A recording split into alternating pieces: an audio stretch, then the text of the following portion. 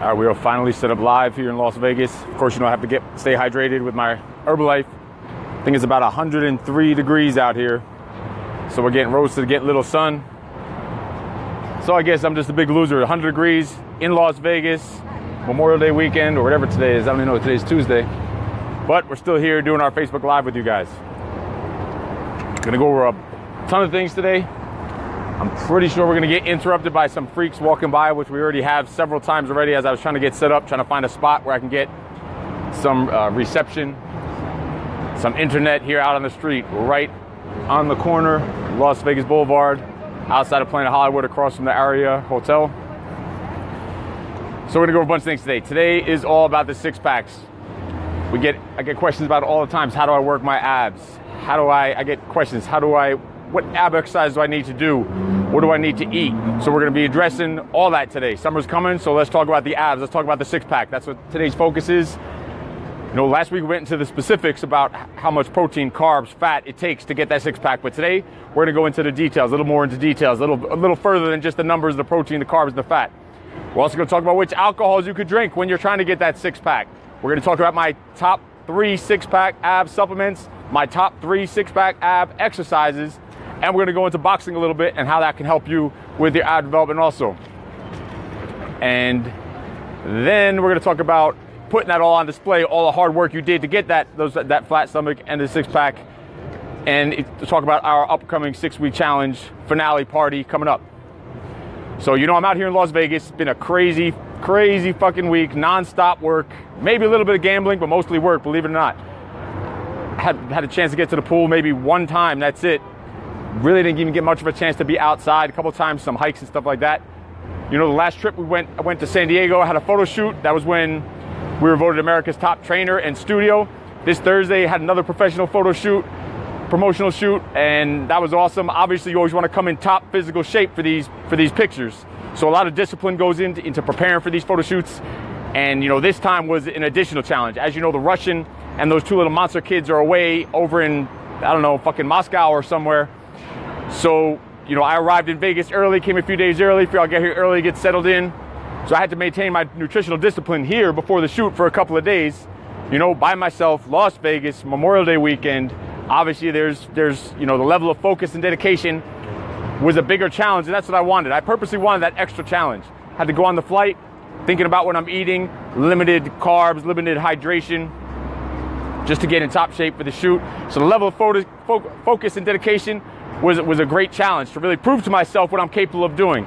And things that I'm asking sometimes our members to do, that's what my goal was this week. A lot of self-development, kind of doing it myself, putting myself through a lot of the torture that you guys have to go through. And that's what I've been doing this week out in Las Vegas. You know, to show myself what I'm truly capable of, especially when no one else is watching. Because you guys could do it when we're sitting there watching you and we're right in your face in the gym and with you in that training session, that 1 hour a day, but you're not in the gym those other 23 hours of the day. So that's kind of what I've been focusing out here on myself is what am I actually, how far can I take it? What level, how capable can I be when no one else is watching? So I was at fitness seminars, did a promotional photo shoot, high intensity workouts every single day. Have not missed one day of working out. Did hiking, rock climbing, team building exercises, networking events, visited several local gyms all over Las Vegas area, trained at a high level MMA fight gym. My old trainer, Phil Dunlop from the Asylum Fight Gym, used to be in New Jersey, now has a gym out here in Las Vegas. So that was awesome. And this was all to work on my own self-development. That was the whole purpose, for the most part, of this trip. You know, I'm always on a quest to make myself better, become a better version of myself today than I was yesterday. So if you want to be great at something, you need to be around greatness. That's what you need to do. You can't always be the best person in the room. You can't always be the smartest. You can't always be the strongest. You can't always be the fastest, the most skilled at whatever you do. If you're the best in the room all the time, you're limiting yourself of your own self-growth and your own self-development.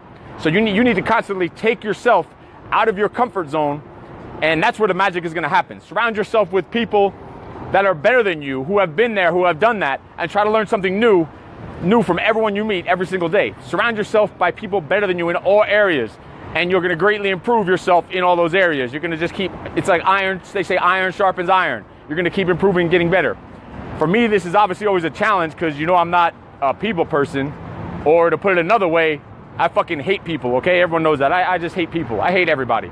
So I think I'm getting a little bit better at this, and this is why I put myself in these situations, especially this week out here in Las Vegas, in tons of different situations, make myself uncomfortable, come out of my comfort zone, like attending these seminars with the top 1% of the fitness professionals and gym owners in the fucking world, like going off-road Baja driving with some of the coaches and other trainers, rock climbing, photo shoots out in the middle of the street in Las Vegas with the top trainers in the country, working out together, eating together, networking, and just fucking feeding off of each other's energy, ideas, success.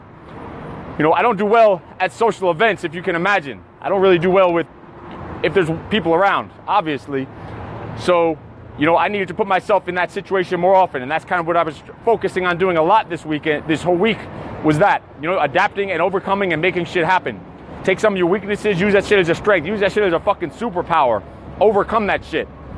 Last night I trained at the Asylum MMA gym, like I said, with Phil Dunlop, used to be my trainer in New Jersey. That was 7-8 years ago. And talk about not being the best in the room. This was an amazing fucking experience. Being surrounded by top level fighters and grapplers from the area, you know, getting knocked around a little bit, getting freaking choked, getting my arm snapped, but making me better in the process. You know what I mean? And not just better at fighting or making me stronger or better fighting skills or whatever, better fighting technique. But I'm talking about in all areas, like staying humble and, you know, showcasing massive respect for people around you, people that come into your space, into your home, always trying to help those around you, sharing your knowledge and skills and expertise, you know, and I also improved in just basic fucking human interaction. You're sitting there, that doesn't get any more raw or any more human interaction than someone trying to rip your fucking head off. But in a good way. It's awesome. They welcome me in, they're like family. Never met any of these guys except for Phil. Brought me in, helped me out, you know, showed me a couple things, taught me tons of techniques. Awesome workout on top of that. Sore as shit today from that. Obviously, I worked out in the morning yesterday before I went, then I went there at nighttime, so I doubled up. That's what I do in Las Vegas. I go work out, and then I go get my ass kicked. But that's how you make yourself fucking better. Put yourself in those situations, constantly improving, adapting, and overcoming. You know, I know here, you know, I wanted to kind of put myself, walking into that fight gym yesterday, I wanted to put myself into the shoes of all the new members that come into Peak Physique. I wanted to relive what it's like to walk into somewhere for the first time and feel that little bit of anxiety, feel a little bit of nervousness, so it's fresh in me. So I can relate to you guys when you're coming into the gym. Trust me, there's nothing more anxiety than walking into a fight gym that you've never stepped foot into in your life with a bunch of savages in there, you know, and humbling experience, awesome experience, had a ton of fun, got to get some aggression out, awesome workout. So, you know, I know that now, how little more can relate to what it's like when you guys are coming into the gym for the first time.